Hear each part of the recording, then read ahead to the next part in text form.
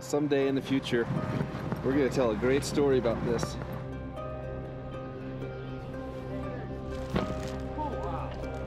They're calling for rain with a low around 47.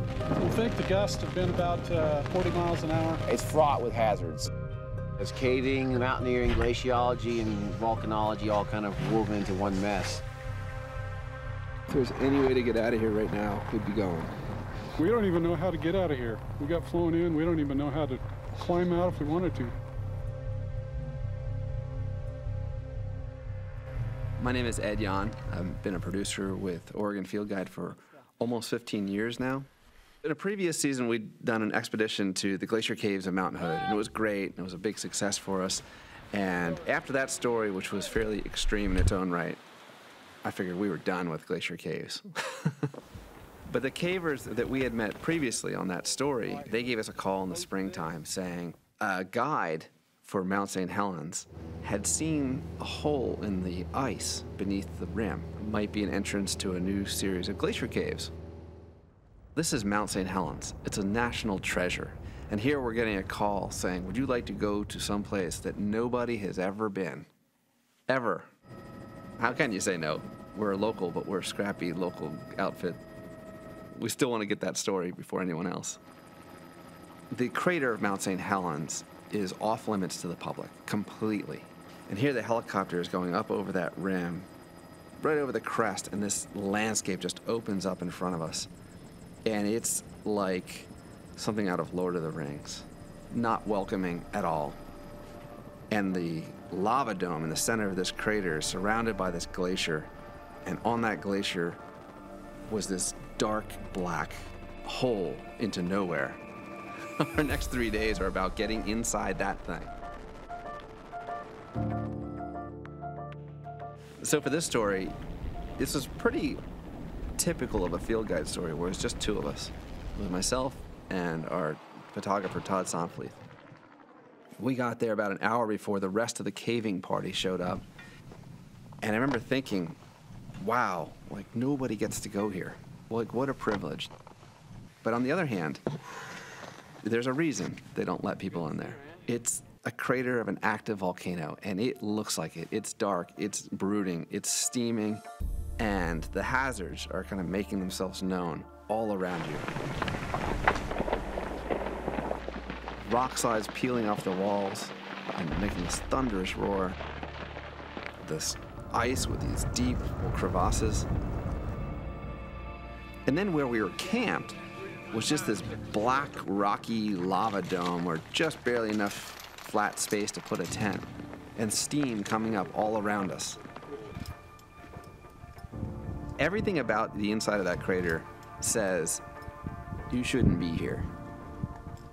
So welcome to Camp Rembrandt on Mount St. Helens. Most of what you see is steam. Yesterday we did identify one, for sure, sulfur vent. The team of cavers is explaining to us we have gas monitors, we have oxygen, we got all this equipment for all the thousands of things that can go wrong. See that?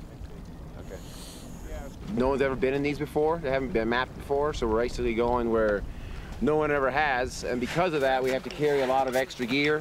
So it's taking a lot of time and gear to get it all up there so we can do this safely. So, you know, we're hiking up there totally not knowing what to expect. The snow was good, but we're framed by the steaming dome on one side and this cascading, crumbling wall on the other. You know, you kind of make haste. You go fast. Got there, standing on the edge of this pit. It's 130 feet or so, just descends down into the snow, sloped off at this weird angle. The first caving expedition goes in. The size of this thing. Oh, it's overhung, all right. All right, I'm going. Explores these caves. It's beautiful, it's massive, it's safe. Well, as safe as ice glacier caves can get. Being here, it's just, it fills you with life force. Yeah, it just makes you feel alive and happy to be alive. They came out and they're like, you gotta go in, you have to see this. Of course, the producer of me is saying, well, if I'm gonna write about it, I gotta see it. And young, I'm about to do the Godzilla hole. exhilarating. About as exhilarating as it gets.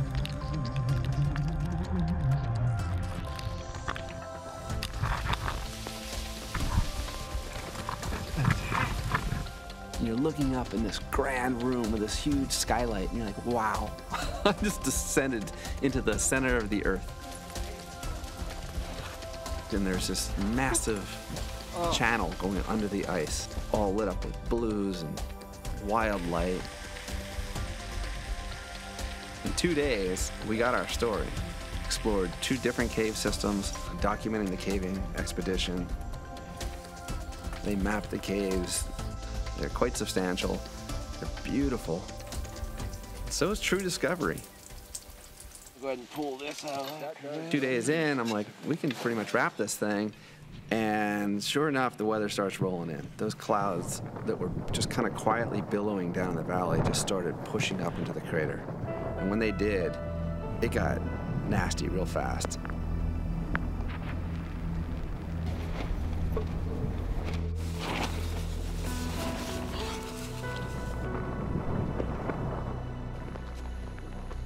The caving was done at that point. There's no going up on that glacier. The shooting was basically done because everything was just miserable and wet. At that point, we're all just waiting for the helicopter. And we were on the radio with him constantly. He thinks there's a window between storms. I think I can make it in 4 hours. It looks like the weather might open then. 4 hours later, nothing. It just got progressively worse and worse and worse. And everything that the weather report said it would be exactly the opposite. Between 1/4 and 1/2 inch are possible. We started getting very cold and extremely wet. And we had some people sleeping outside, like bivvied out in the rocks. It's raining. There's no building a fire. There's no way to get warm. You make tea, that's about it. It's about a 10 on a scale of 10. It's getting pretty brutal right now. For a while, it was just raining. But now, the wind's picked up. Probably blowing close to 20. Yeah, they promised us it'll clear for tomorrow. Well, that night turned out to be hell night.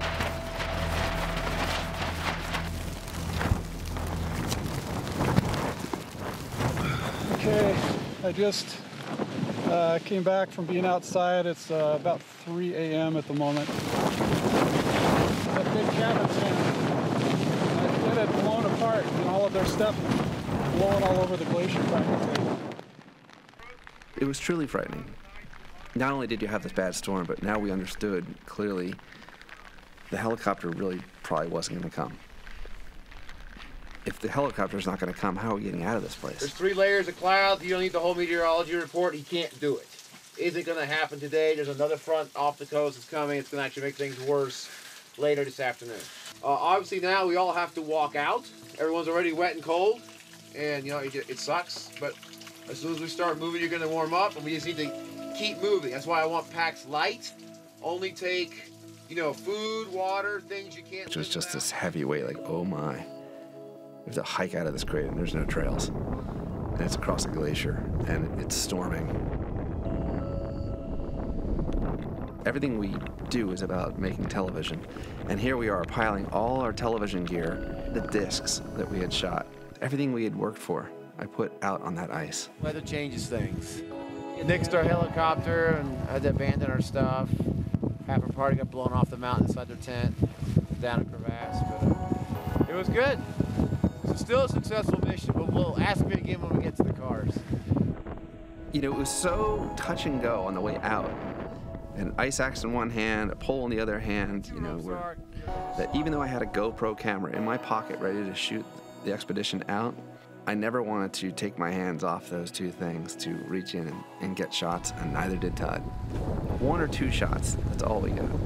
Let's plan on 6 hours. I think we can do it in 6. We had the right people there, which we needed. In the end, those skills were needed to help get everyone off the mountain.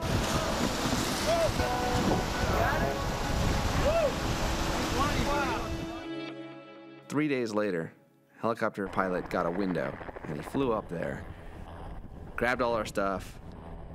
When I saw that box of discs and they were intact and they didn't have water in them or condensation, I just kissed that box. I said, here it is.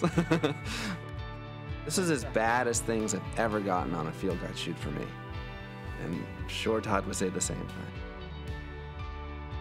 Even so, it was worth it.